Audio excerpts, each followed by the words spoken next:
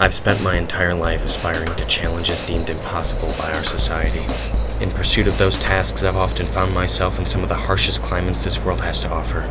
Jungles, deserts, mountains, each environment presenting different obstacles for mankind. Yet experience has taught me how quickly the circumstances can turn dire, transforming a challenging journey into the desperate struggle of survival. I learned long ago never to underestimate nature's thoughtless cruelty. Hers is a wrath that is unforgiving and her predators most fierce.